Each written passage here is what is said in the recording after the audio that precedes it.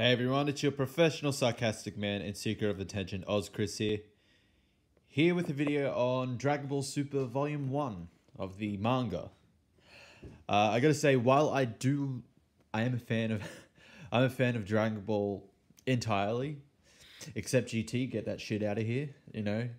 Good, GT is good concepts executed terribly.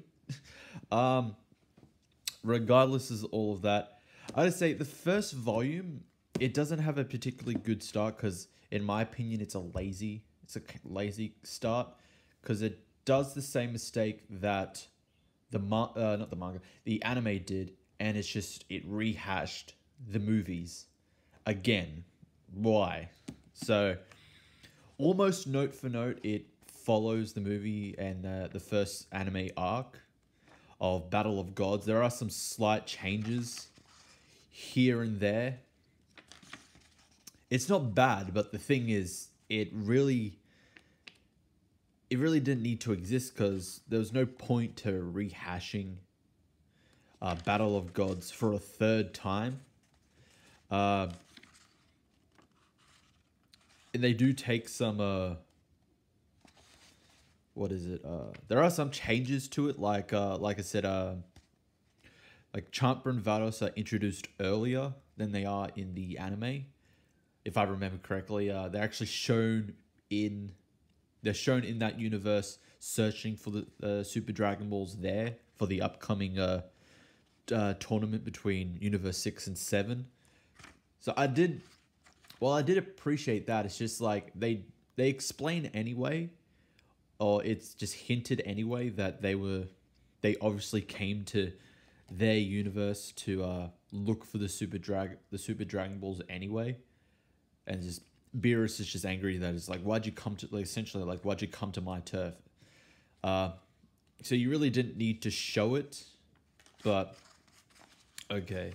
But I think this is where like the kind of the laziness kind of appears. It's just like, editor's note, if you'd like to enjoy the party in full, check out the Battle of Gods movie. It's just like, that's the equivalent of saying, that's almost the equivalent of read the manga, essentially. It's just, like, I know Dragon Ball now is essentially, for like anyone that's never watched it, if they hear about Dragon Ball, I think most would assume, oh, it's that one where they just fight a lot. It's an action. There's a lot of action. There's a punching, kicking, shooting, energy, blasts and beams, whatever. Essentially, that's essentially how I was originally liked and was introduced to like Dragon Ball Z. It's just like, holy crap, like the action, man. Oh damn. But there's also the Toriyama charm, like the comedic sides of it. And this was done well. I appreciated that in like the birthday party, Bulma's birthday party on the luxury cruise. Definitely a Toriyama moment. And it's just like, nope. It's not essential to this manga. We'll get rid of that. And then it just and then the whole Super Saiyan God thing is just done.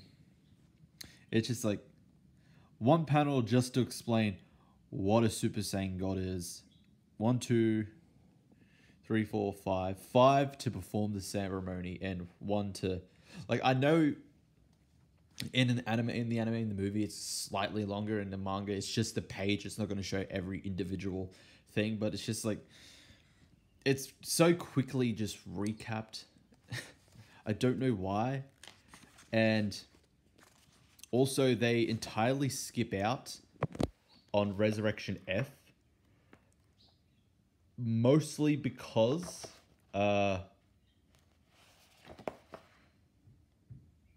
Resurrection F already has its own manga. And that's just kind of rehashed as well. It's just quickly just like, there was an incident recently where Frieza, the Emperor of Terra, who once threatened to destroy the universe, was resurrected and went to attack the Earth. Yada yada yada yada. They became Super Saiyan Blue. Thanks to that, they were able to defeat the resurrected Frieza. In one panel, they recapped the entirety of an arc and a movie. Pointless. It really doesn't need to mention, like I said before, it made the same mistake that the anime did. It's just it rehashed the movies where it should have just started. Should have just started with this, just the whole resurrection, no, the whole tournament to begin with. Because from here, I definitely liked the manga from this point on with the tournament. I definitely 100% enjoyed it. It was great. Loved it. Definitely Dragon Ball. But it could have just it essentially could have just started from the tournament. The manga could have just started from the tournament instead of rehashing Battle of Gods for a third time and then just skipping over Resurrection F because it has its own manga. Because the thing is with Dragon Ball Super, you can't this manga. You can't just give it to someone who's never does not know what Dragon Ball is, never watched it, never read it, like any of the series, any of the manga, and they're going to be like, wow, I understand everything. So I understand what a Super Saiyan is. I know who all these characters are, despite the fact that hardly any of the side characters are named. It's like they're not going. This Dragon Ball Super is not for like a novice. Like someone you don't give this to someone who wants to start reading Dragon Ball. You give them Dragon Ball. You can kind of get away with it with Dragon Ball Z, but go from the start. Definitely Dragon Ball. It's an amazing manga that has gone on for years. It's hugely popular. So it's something where you have to go from the start to see the whole journey of it, because Dragon Ball is Goku's story. Dragon Ball Z is like everyone else's story. Just Goku just has, because Goku is the main character. He has to appear at the end to help save the day. Like that's a thing you notice in Dragon Ball Z. Like in order to give everyone else development and screen time, Goku has to either die or be incapacitated. The Saiyan arc in Dragon Ball Z, Goku dies. So then we get more development on Piccolo, on Gohan. Namek, the Namek arc, he's still resting from his injuries. He doesn't arrive later on to like near the end, roughly the end of the arc. The android arc, Goku suffers from a heart virus, so he's incapacitated throughout the majority of that arc. And then even then, he's not the one that saves the day at the end. It's Gohan. Majin Buu, he's dead. He's dead. He can't do anything there, like until he's properly resurrected.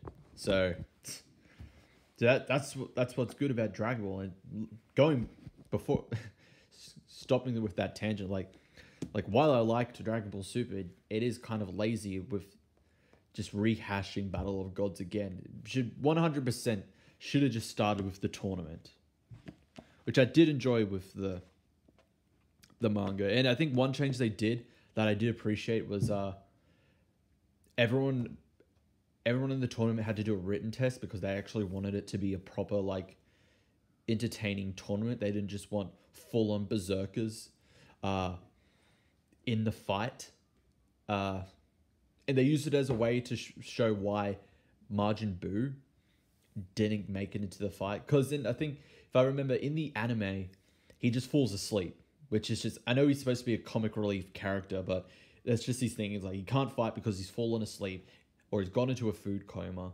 and it will take him months to wake up. So that's why he doesn't fight. And originally Goku and the rest of the people in the tournament are at a disadvantage because they're down one member. In the manga, everyone does a written test. Majin Buu doesn't even pass because he doesn't even know how to spell his name. Goku just barely passes. He just gets over 50% and makes it into the tournament properly. Majin Buu does not make it at all because he couldn't even write his name. Didn't even write any answers. So I did appreciate that because, like, That's something I didn't like with the main Tournament of Power, the last super arc. It's just pumping up Majin Buu to be an actual fighter into it. Like even him like slimming down, being a bit more muscular, and then it's just like, oh, we need to bring Frieza back because, you know, when you think fighter, you think Frieza. No, Cell would have been a better choice because he's an actual fighter and has pretty much all like the techniques and almost all the power of like everyone else on that team that is chosen. So, so in result, they had Majin Buu goes into a food coma and can't compete. So I did appreciate like this change, the first change with the first tournament with Majin Buu. But overall, I did like the Dragon Ball Super manga, regardless of the problems I had with it. Definitely, if you're a Dragon Ball fan, pick it up. I mean, it's still ongoing because obviously the anime is done and the manga. I think the first time ever the manga comes out after the anime, so the manga is the one that has to catch up, which is interesting. But Toriyama doesn't do the complete thing. It does the story and then the art. It's by Toyotaro, who I believe it's very close to the Toriyama art style. I think it's Toyotaro. He did like a Dragon Ball fan fiction called Dragon Ball AF, which was supposed to take place after Dragon Ball GT, I believe. I think it's Toyotaro. I think it's the same guy. Could be different. Don't quote me on that, but I think it is. So it is good, like an actual like kind of Dragon Ball fan working on it and almost 100% recreate the same art style as Toriyama, so Toriyama doesn't have to do the complete work and just be exhausted or whatever. Here's the story, draw it. So that's it for this video. Leave a like, subscribe, hit the notification bell, follow me on Twitter, check out my previous videos, and I will see you all next time.